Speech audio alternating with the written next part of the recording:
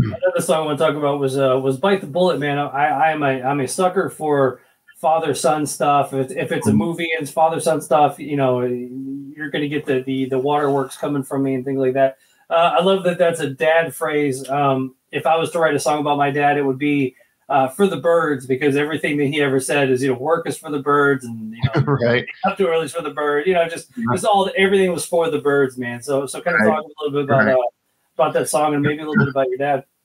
Yeah, I mean, my dad passed away in February of 21. So, yeah, it was about the same time that I was starting to write stuff for this EP or whatever. And yeah, I mean, he, you know, to be honest, that saying "bite the bullet," I don't remember him saying a lot. It wasn't something that he said all the time, but the couple times that I remember him saying it were pretty intense, you know, just having intense my dad and I didn't have like super intense conversations. A lot of stuff was surface, but a couple times he said that to me, and for whatever reason, it was just something that I remembered having a conversation with him and him saying it. And yeah, it's funny because you know, usually you know, a lot of people write a song about somebody who's passed or something like that, and it turns out to be a pretty mellow sort of, you know, I don't want to say ballad, but a slow song that's pretty,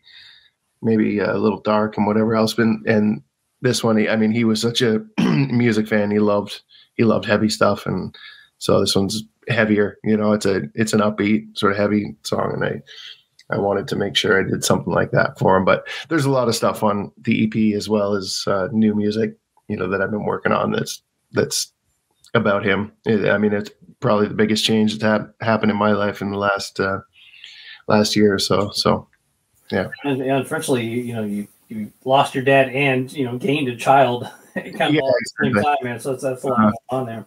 Yeah, it was basically the exact same time. Yeah, he passed in February, and she was born in April. So there wasn't a lot of time to, you know, just to take time and actually mourn or grieve or anything. It was kind of jumping into raising a new baby. So, yeah, so I guess you know, I'm fortunate for that for sure.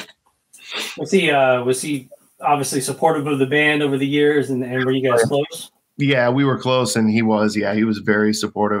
When we were in high school, when the band was first starting, there was a lot of parents were very, I mean, against it, just, you know, not really cool with with their kids, like just spending so much time playing music when, you know, they want to go to school for other stuff. And he was super supportive. Yeah.